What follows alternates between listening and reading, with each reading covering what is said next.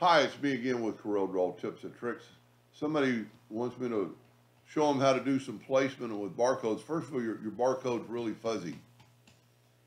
This is your page. I'm going to show you how to make a barcode. Go up to Object, Insert, Barcode, type in whatever number you want, go next, next, next. There's your new barcode. Well, look how sharp and crisp it is.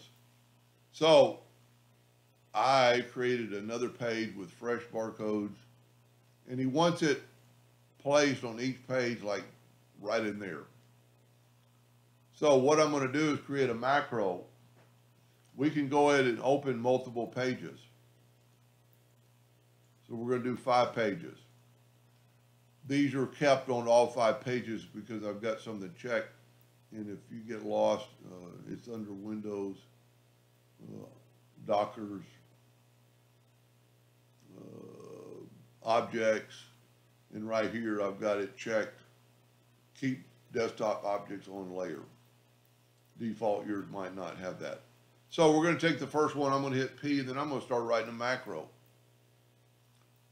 So I'm going to go to Tools, Scripts, Start Recording, and I'm going to call it bar, just for the video. As soon as I do that, the macro is started. There's no hurry. Windows, Dockers, Align and Distribute. I'm going to click, I want it to the edge of the page.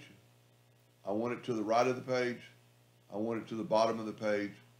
And then I'm going to hit my right arrow, or my up arrow key. Well, you actually have to check off of it. Right arrow key and left arrow key. And stop recording.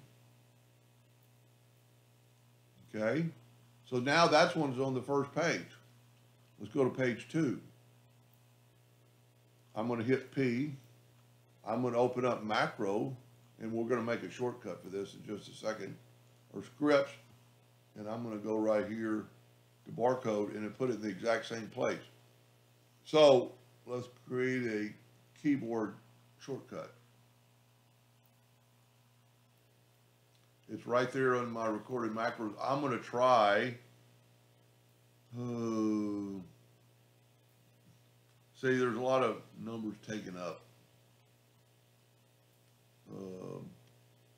Okay, the escape key.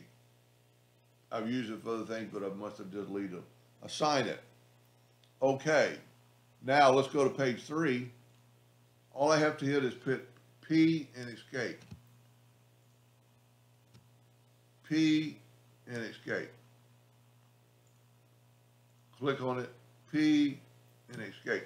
Now you could quite possibly get rid of the P to put it in the center of the page, but some macros need an origin to start looking for their object. And I put it, moved over like that. And if you look, it's like to the edge, but remember I said it had a white background? Let's see if that white background doesn't go to the page edge, and it does. So that's the problem. If you're printing that on paper, I don't think it matters. Even if, depending on what color it is, I don't think we can,